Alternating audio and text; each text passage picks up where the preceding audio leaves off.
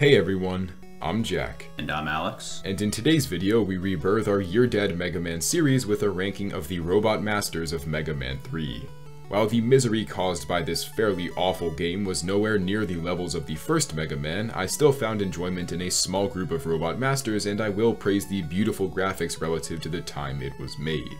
As always, this is not a ranking of the Robot Master fights, rather the robots themselves, which includes factors ranging from stage design to general coolness. Once again, this will only be counting the 8 Robot Masters and none of the Dr. Wily levels or boss fights, since those blow too much ass for us to endure playing.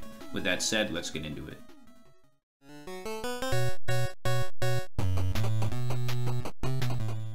Yeah, not much substance here. Shadow Man can fuck himself. The entire level is extremely bleak, and besides the a bit on the nose reference to shadows through literally removing vision entirely, this has nothing to do at all with shadows. I'm not a fan of Prince Asshole, as I like to call him, but unlike his other appearances, his arena is flat, so here it boils down to a simple enough pattern.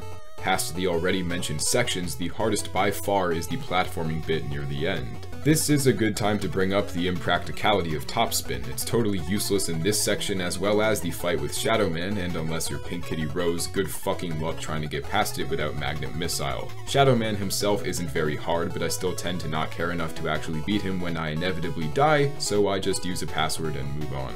I hate myself.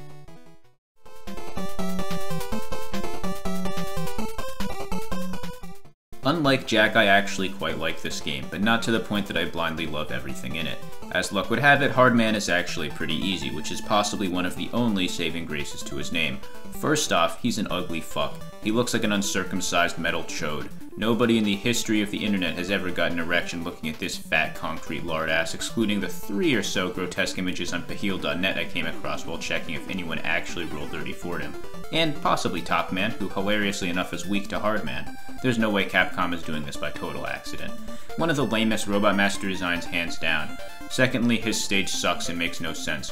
Off the top of your head, name 3 things you associate with the word hard. Go. Were bees on your list? Yeah, mine neither. These are special robot bees with the power to lag your game to death upon spawning in. Other than that, this is by far the most boring stage in the game. Everything is made out of the same rock texture, and the enemies, such as the monkeys, are all bastards. Of course, no early Mega Man game is complete without prefacing every boss hallway with some of the worst enemies in gaming history. It's not Big Eye, but these guys still suck. The music is nothing too remarkable, and the boss fight is average. With a lame design and a lackluster stage, Hardman is my personal least favorite in the cast of Mega Man 3.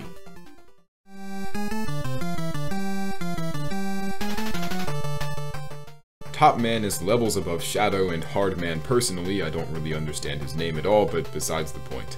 Upon research, he's inspired by a Top, a lamer Beyblade from years past, a pretty fucking stupid thing to make a world-controlling robot after. Anyways, the stage overall is simple enough in design, and the majority of the combat sections can be avoided entirely through tricks like hanging on the bottom rung of a ladder. Tama's return uninvited, as to this day the hardest mini-boss across the Mega Man series, although past them the closing platforming section was actually pretty neat.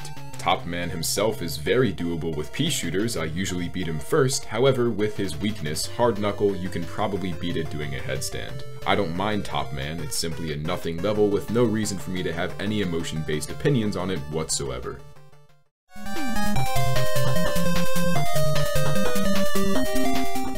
Sparkman's stage theme goes hard as hell. Probably my favorite in the series, up there with Solar Man's theme and Ringman's theme. That counts for something, you know?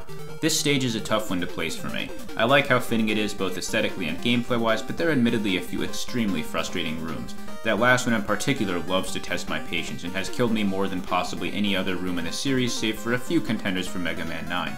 If you watch all my attempts to get past this part consecutively, it feels like a Looney Tunes montage of Wile E. Coyote trying to escape a trap from the Roadrunner. The rest of the stage is pretty fair. The lightning laser things are just a matter of timing and patience, and the enemies aren't anything outlandishly horrible, save for those fuckers in the home stretch. Sparkman has a cool design, and his boss fight is one of the hardest in my opinion, probably runner-up behind Needleman in a Mega Buster only run if you're enough of a masochist to actually do that. Lord knows I've tried many times, mostly as a kid when I was all hyped up from watching Ron Mithril's perfect runs. Sparkman is overall a solid Robot Master in my opinion, who I'd say fits in the higher end of things in the series as a whole, but Mega Man 3 has some pretty great competition, so he gets a mediocre spot at number 5.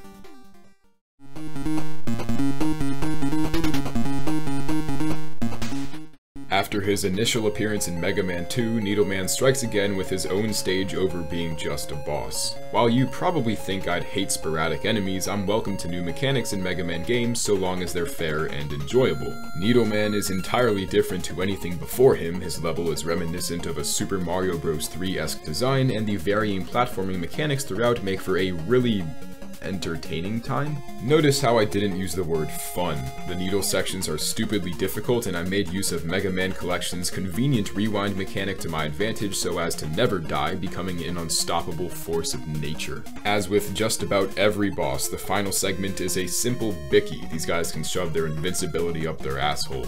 Needleman himself is ridiculously hard, featuring the widest array of attacks of any robot master in the game. However, with Gemini Laser he gets 4 shots, so either way he should be packed up in due time.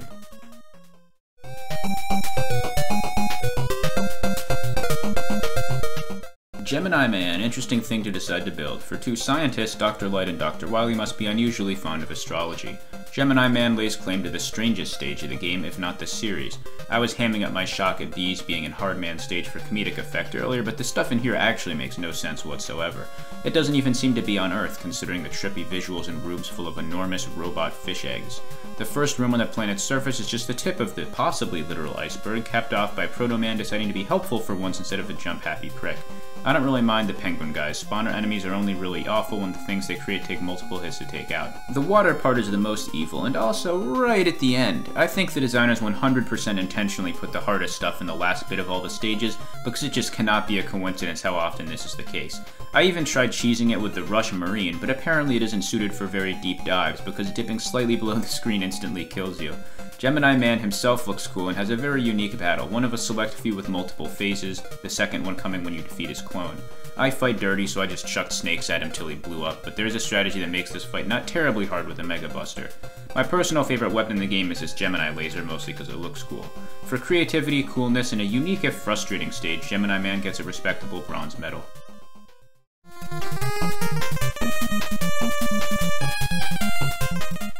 While I praise the graphics out of curtsy in the introduction, Snake Man's stage actually does look quite good. Even with it being the longest in the game, I never got tired of the green aesthetic similar to the likes of Fallout New Vegas or Five Nights at Freddy's 3, and it is by far the most thematic visually. The enemies themselves are almost exclusively Reptalia, or, well, I don't know, with every single pixel in the ground and background being snakeskin as well. Aside from the giant snakes, which make for one of the more memorable combat bits in the game, the level design is fairly basic up until the sky section, a very random but fun platforming bit that does require a decent amount of thinking as compared to the rest of the level. Snake Man is a sort of hard fight, with him being extremely active and also having one of the most odd arena designs. However, with the needle cannon, it's a passive challenge. Snake Man is my personal favorite stage, and I'm glad to have actually been happy for a small portion of a Mega Man video for change.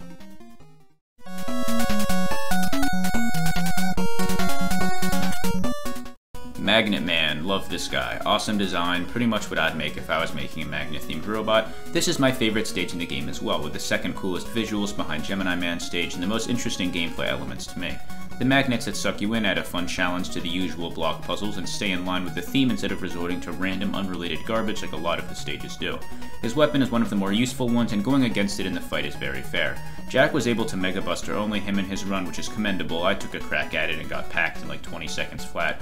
If I have one gripe, it's that his invincibility magnet shield move can seriously drag the fight out if he spams it, which is a bit of a pain.